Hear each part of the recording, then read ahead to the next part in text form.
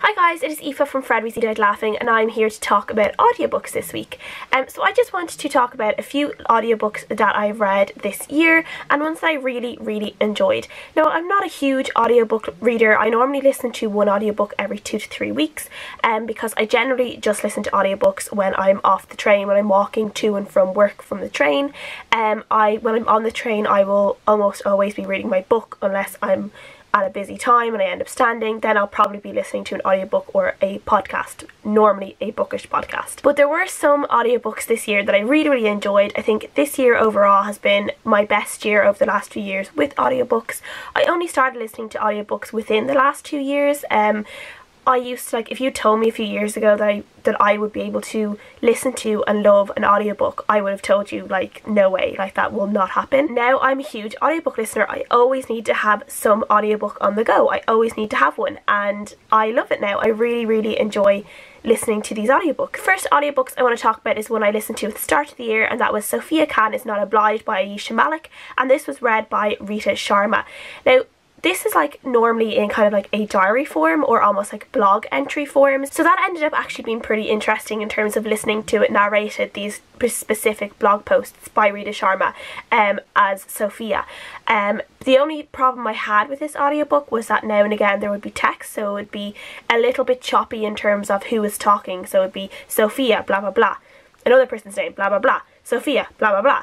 And sometimes that would get a little bit annoying, and sometimes there'd be time dates read out and stuff like that, timestamps I should say, read out, and that was that could get a little bit irritating. But overall I just really enjoyed this book on audio. I thought Rita Sharma did a really good job in just portraying Sophia's voice and just her fun and just all the crazy drama going on in her life. I just thought it was one of these books that really suited audiobook format, so I really enjoyed that. And I should actually say, I should have said at the start, I don't have an Audible account at the moment because all of my audiobooks I actually listen to on my library's BorrowBox app, so I get all of them through my library and it's perfect for me.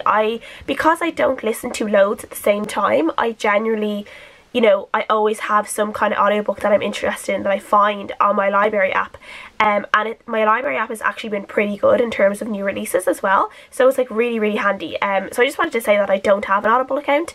I do think maybe in the future I might get one, but right now I actually don't need one. The next audiobook I want to talk about is My Life as a White Trash Zombie by Diana Rowland, and this one was read by Allison McLemore. And this one was a really fun book. This is obviously about a girl who ends up being transformed into a zombie. She's living in this really southern state. I don't know whether she's in Texas or Georgia or somewhere like that, but she's in somewhere that's very southern in the States. And Allison McLemore did this really strong southern American accent. And obviously myself, I'm more used to kind of a more neutral American accent, I would say, that you'd see on TV shows and movies and stuff like that. And it actually took me, I normally listen to audiobooks on a pretty high speed, with 3 being the highest. I'm normally listening at 2 or 2.5 speed, so I'm normally listening to them very fast, which is why for the least amount of time that I do read audiobooks, I generally get them finished within 2 to 3 weeks. Yeah, I actually had to slow this one down. I had to slow down a good bit, just for the first few chapters, first 4 or 5 chapters, because I found her accent so thick, which obviously means that it was really well done. But I did have to slow it down and really listen to the story for a while until I got used to the way she talked and used to all the names and just the different kind of phrases and stuff like that in this southern accent. And then I was able to speed it up and go back to normal, and absolutely love this one. Another book that I absolutely adored an audiobook was Codename Verity by Elizabeth Wein, and this one was read by Lucy Gaskell and Morven Christie. So there's 2 different voices in this one for the 2 different girls who are the main characters in this book. And this is obviously a World War II story, and it's about this one woman called Julie who is actually captured by the Nazis in Nazi occupied France, and we're getting her story and we're getting kind of a backstory from her while she's under arrest, and she's being interrogated by the Nazis. And then the second half of the book is told through her friend's point of view, and this one was just amazing, so good. like they just did the accents. Julia's Scottish, so there was a Scottish accent, and then I'm not sure where the other character was from, but she had a specific accent as well, and it was just done so well, and I was just so hooked onto this book. I just did not want to put this audiobook down. I could not stop listening to it. Absolutely amazing.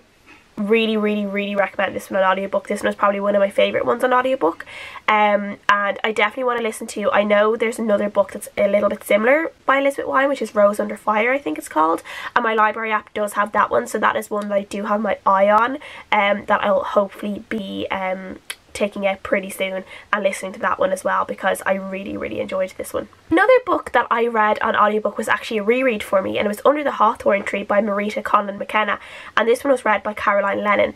And these are books that I read. I read Under the Hawthorn Tree and Wildflower Girl, so both these were both read by Caroline Lennon, and Under the Hawthorn Tree is the first in the series and Wildflower Girl is the second in the series. So I read both of these, and these are both set in particular times in Irish history, and they're following the members of the one family. So Under the Hawthorn Tree is set during one of the Irish famines, one of the very, very bad Irish famines in the 1840s, and we're seeing these three children being left alone by their parents. Their parents have obviously died somewhere, they don't know where they are, and they decide that they have to travel across the country to try and find these elderly aunts their mum had told them about, and they end up having to travel, you know, trying to avoid going into workhouses, trying to find something to eat, really, really hungry, and just seeing, you know, it gives a really, really good look in a way that children will understand as well, because this is a children's book, at the Irish famine and how horrible it was and how deadly it was to the Irish people and to the Irish population. And then Wildflower Girl sees the youngest child in the family, Peggy. She actually emigrates to America, so we're seeing her new life in America. This one obviously also shows what it was like in terms of Irish emigration to America, which was obviously a very, very big deal in Irish history. We lost a lot of young people to America because there was just no life for them in Ireland, particularly in those years after the famine. But the accents in this are really, really good, and overall it's just a really excellent book to like listen to. An audiobook is really, really quick as well, and there is a third book which is more about, I think, home rule in Ireland as well, and Irish versus Britain, so I'm very looking forward to eventually reading that in audiobook as well. Another book I read recently was The Crown's Claim by Evelyn Skye. This one was read by Steve West, and I actually talked about that in my weekly wrap up just gone, so I will leave a link to that somewhere as well. But this one was just absolutely brilliant. This is set in Russia, so when the Tsar and Tsarina are in Russia. It's like a YA historical fantasy, so all the accents in this are all Russian accents, or Russian accents with a little bit of a French twist for kind of the aristocrats in Russia, who all spoke French.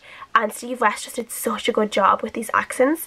It was just amazing. I absolutely loved all of his accents. They were just so rich and detailed and perfect for the characters. They just suited the characters so much. There was even kind of this evil character at one point, and he gave her this like real witchy kind of creepy voice, and it was just done so well. And he also, for a male narrator, he also did the female voices in this really, really well. I wouldn't have had a complaint about any of the female voices he did. I think he just completely nailed this book on audiobook.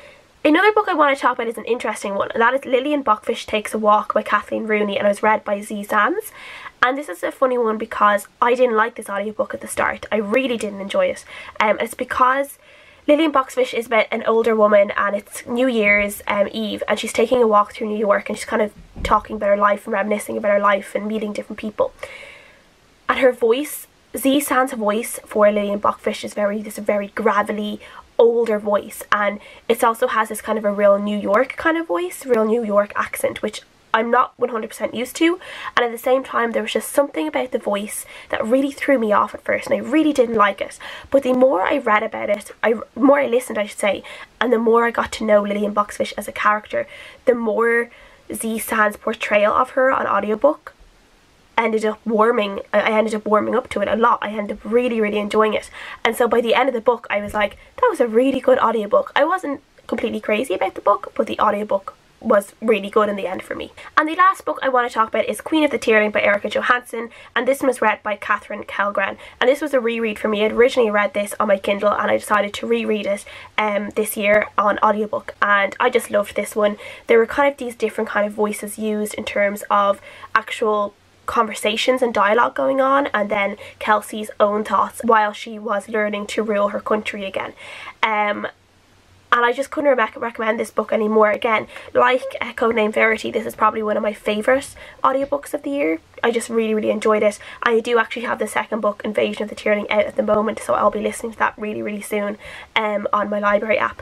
I absolutely just really enjoyed that one, so cannot recommend that one enough as well. So those are all just a few audiobooks that I've listened to this year and that I've really enjoyed. Please leave me any of your favourite audiobooks down below, and if you have listened to any of these on audiobook as well, please let me know and let me know what you think. I would really love to know.